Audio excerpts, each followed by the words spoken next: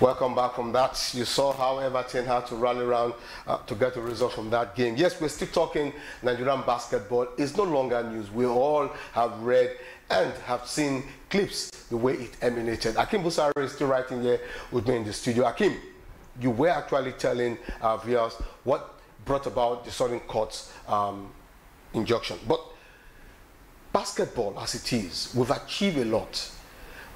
It's like we're throwing everything we've achieved in the past years onto the gutter. That's the way it seems, and that is what's going to happen. If the 2 years ban actually stay, I expect FIBA to come out on us, and they cannot go for less than 5 years. When you add 5 okay, I got to cut you. Kaka is back. Good afternoon, Alhaji Kaka. Hello, Alhaji Kaka. Good afternoon.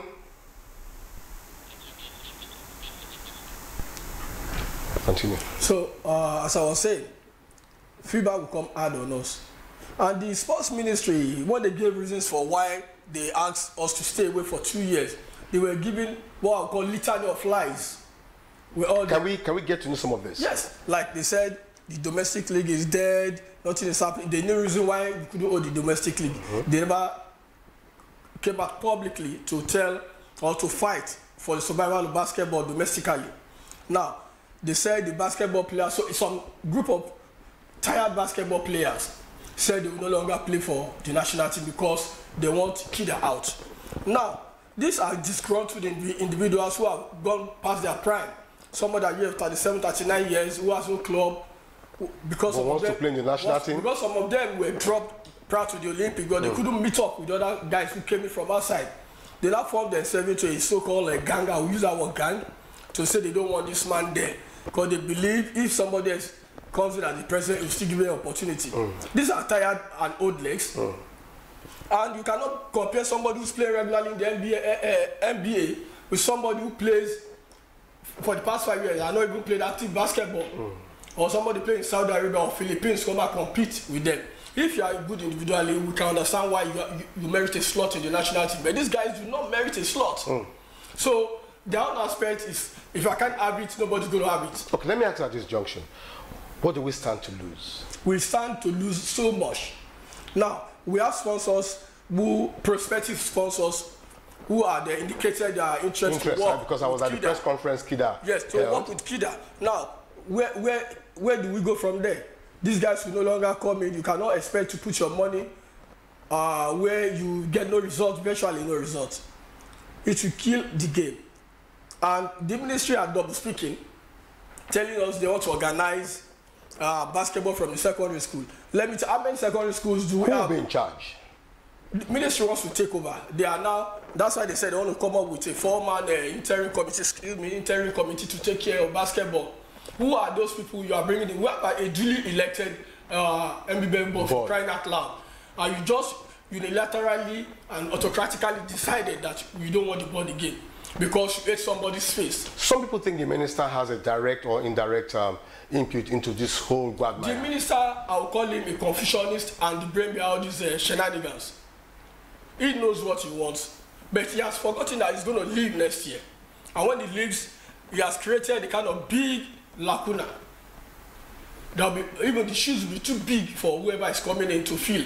Because the crisis outlived Dalon. He took over. We expected him to be better than Dalon. Considering the fact that he's from the sport fraternity. As a journalist, I expected him to know better and to be better. But I'm disappointed. So far, he remains the worst sports minister we had in this country. He dabbled into athletics. He dabbled into badminton. Today, Nigeria has been banned from the rugby international body.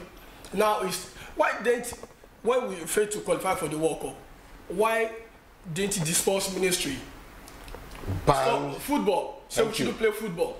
They cannot do that. And after from football, basketball is the only sport that has given us joy and happiness in this country. Very true. In the last 4 or 5 years, what has football given us? Nothing. Rather than unnecessary excitements and high blood pressure.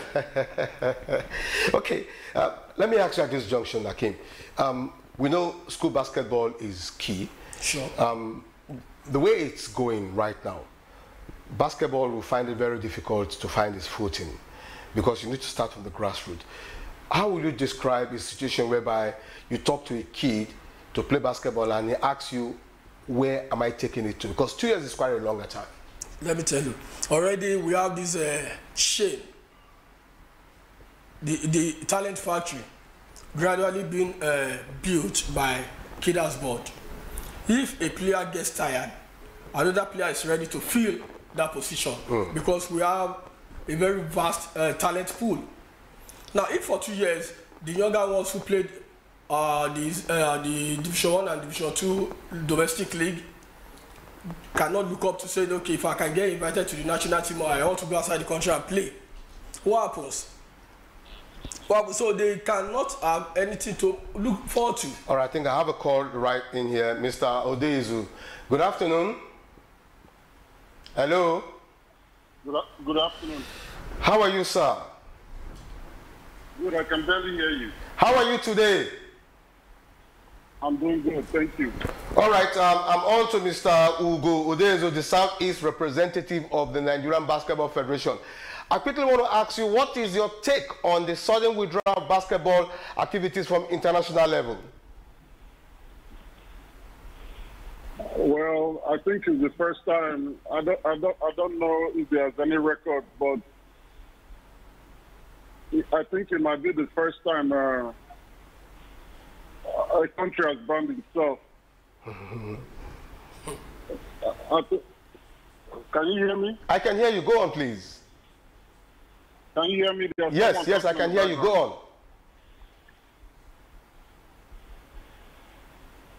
Hello? I can hear you. Go ahead.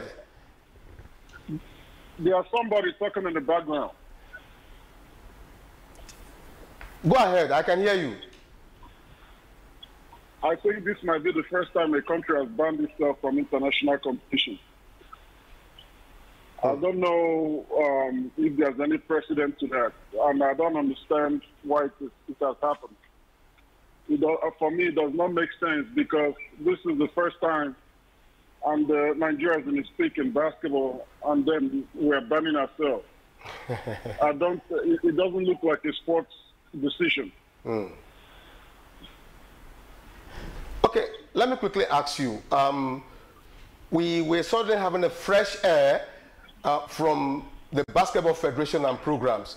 Where do you think this will take us to? 2 years, quite a long time.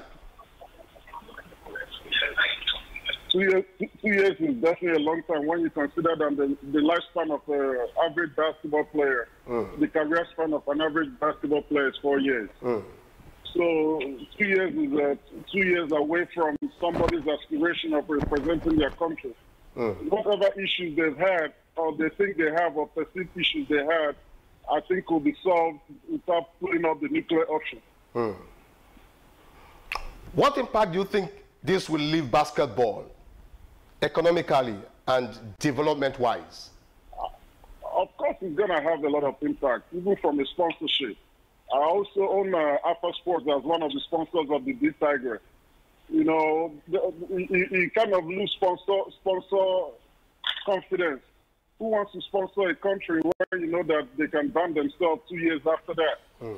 And if you have investor confidence, you have players' confidence.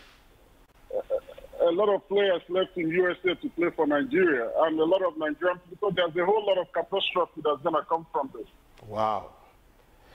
Finally, let me ask you, what's your take and what do you think could be done? We're out of it. We won't participate internationally, but what's your final take and what do you think can be done? I honestly don't know my final take. I've never been, I mean, I had a 17-year career in the U.S. working with sports brands. This is the most anemic I've ever seen it happen. So I don't know what the future is going to look like. I think hopefully they have a plan to develop sports locally. But we know there's never been a precedent for the Ministry of Sports to have a plan on anything. I want to say a very big thank you to you, Mr. Udezue, the Southeast representative of NBBF, for being part of this show. We'll see how it goes. Things can still happen. I believe in an element of surprise, but it's quite unfortunate that this incident is coming up. Thank you so very much for joining us. All right, Akeem Busari is still in here, and we still have some couple of minutes, if I can take the call from Alhaji Abba Kaka, I wouldn't mind. Akeem, let me ask you, what is the impact? I just asked Ugo just now, and you saw how saddened he felt in his voice. Yes. What is the impact? It's going to have a socio-economic impact negatively on the average Nigerian sports-loving youth, those who are aspiring to become basketball players, male and female, those who have seen the achievements of the Tigers and the Tigers dominating continental and global basketball. It's going to affect their psyche. Where do they look up to? The sponsors who had lined up our fundings for the game will no longer be able to do that. Okay? Several competitions that people play locally, that at the end of the day go to the national and from there play internationally, will no longer happen. So it is just so painful, and it's going to truly affect us in all the ramifications. But I think it is not too late for the minister to have a rethink, because this decision to ban us is unpopular, it's callous, it is retrogressive, and it is just in all dimensions destructive. It is. I really wish I could get the opinion of Alhaji Abba Kaka, the Northeast representative of NBBF. That would have given a proper balancing, but that as it may, you'll find out what that came. Well, I will just rally all the 6 zonal representatives on the NBBF board to keep going strong. Most of them are, they came up with programs they want to execute towards making basketball better domestically. We heard about the Owerri Classic not too long ago. Yes, and Southwest is about to come up with one. Yes. And that one the Southwest are trying to come up and just been hijacked, literally hijacked by the sports ministry. The same template, the same way they want to, the Southwest want to organize their own. It's what the sports ministry want to do. I wonder where the minister will decide on his own to take over the activities, the constitutional activities of the NBBF. It is just shameful. Okay, you've just had Akeem Busari giving you. Okay, Alhaji Abba Kaka is writing here. I think I have some couple of minutes. Good afternoon, Alhaji. Hello, Alhaji. Good afternoon. Hello. Good afternoon, Alhaji. Hello. Can you hear me, Alhaji? Good afternoon. Are you on DSTV? Yes, we're calling from Super Screen TV to get your view on the sudden withdrawal of basketball from international activities.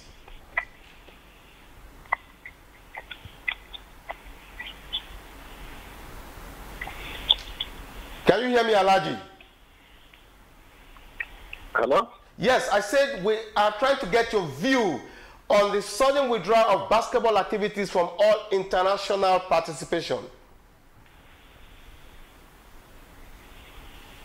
Wow, that's the country we live in. We expect things to work right, they work left. I won't say more than that. Yes, Akeem Busari, it's a pleasure having you right here on the show. You know, it's always fun when you come to talk sport, but in this particular mood, I don't want to say more than that. And I'm also wishing your team the very best. You won the FA Cup. It's a pity I won't be able to take you in that segment, but be careful for the next one, which is the Champions League. No, no, you're not going to put my legs on that. You are supposed to say congratulations in a very big way. I've just said that. Congratulations for the FA Cup. We have 2 in the bag already. 1. Champions League will be the 3rd one, and the league.